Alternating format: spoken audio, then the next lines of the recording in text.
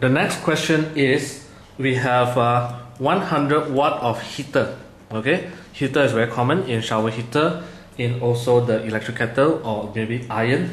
So this one heater is used to heat the water to its boiling point. Okay, boiling point. So this 6 grams of water changes from water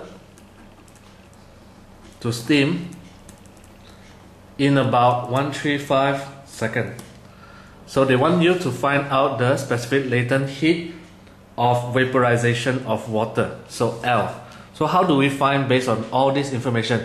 Remember, the 100 watt heater is actually the provider of the energy. If you remember, electrical energy is given by power times time, so equals to ml, the heat required to melt, to boil the water to become steam.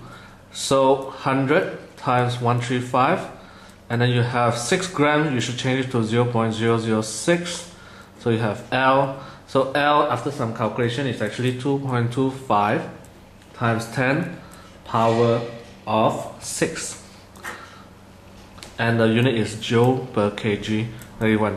One thing to remember is always remember to change your 6 gram to 0.006 kg, because the final answer from the multiple choice is actually joule per kg, not joule per gram. Unless it's joule per gram, you can use gram. Okay.